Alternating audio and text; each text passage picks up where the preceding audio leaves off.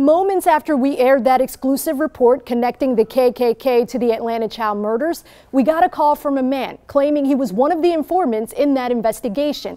And after vetting his identity, we sat down with him to hear for the first time why this insider believes the investigation is far from over.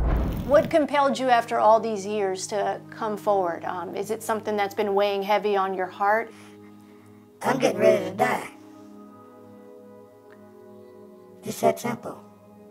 This is a man we'll refer to as Larry. We're keeping his identity undercover because he fears retribution for what he's about to reveal. He says he lived a double life as a Klan member during the top-secret KKK investigation called the 8100 file.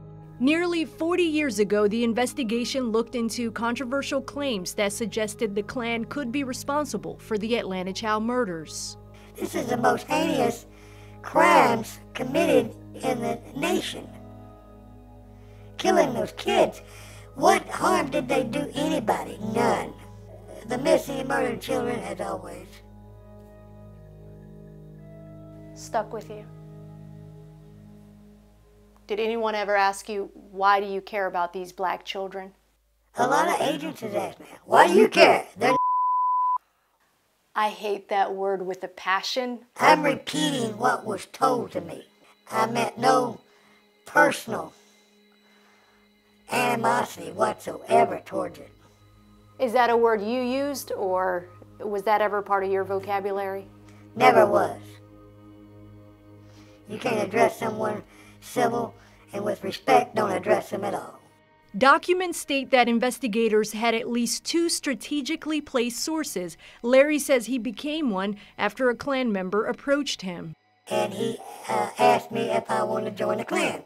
And so he did, as an undercover agent. Then I was asked to be the bodyguard of the Grand Dragon. As Larry shared his story, he outlined in details information about the individuals profiled in the KKK investigation. After 4 or 5 meetings, the missing and murdered children come up. And says, we got to get them.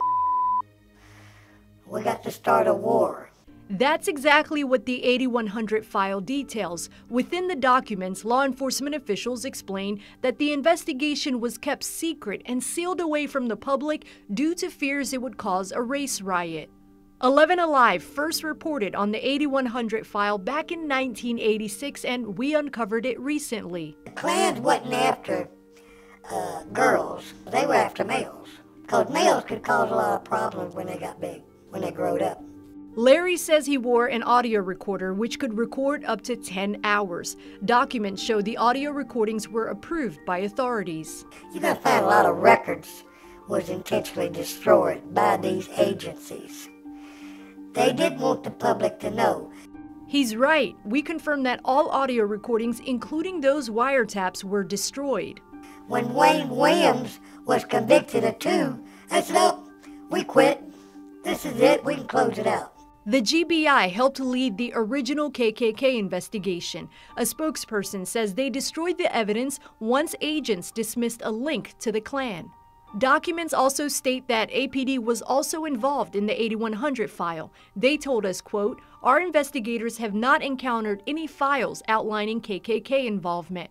Larry also recalls details about the boy mentioned in the files, Luby Jeter, who one day bumped his go-kart into a Klan member's car.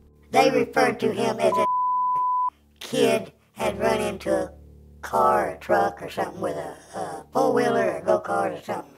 And on February 5th, 1981, Luby Jeter was found dead. I hope they find justice. They're still human, they still bleed, and they hurt. And as far as reopening the case, he thinks nothing new will surface.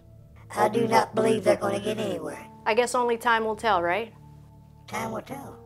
I could hear it in your voice and in your emotions that this is a story that has stayed with you. I can't do nothing for them.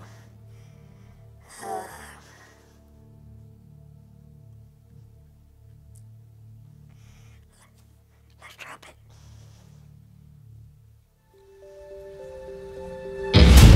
Wayne Williams is locked up, but not staying silent. It's not just the suffering me and my family went through. This is nothing compared to what you went through. Next, what the longtime suspect is saying about the new developments in the case.